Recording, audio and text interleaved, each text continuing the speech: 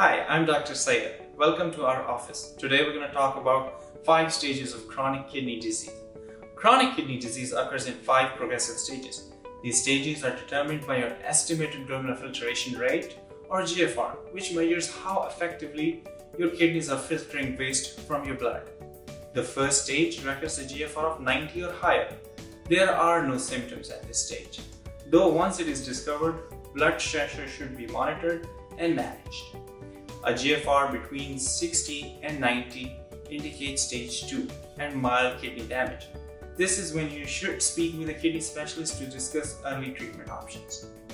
The 2 phases of stage 3 are 3A and 3B, occur at a GFR between 30 and 59. Symptoms can include fatigue, swelling, and muscle cramps. Planning for kidney failure should begin at stage 4, marked by a GFR between 15 and 29. Stage 5 sets in at a GFR of less than 15, and you will need dialysis or transplant to stay alive at that point. It may be possible to stop the progress of chronic kidney disease through healthy lifestyle choices and regular appointments with a kidney specialist. Thank you.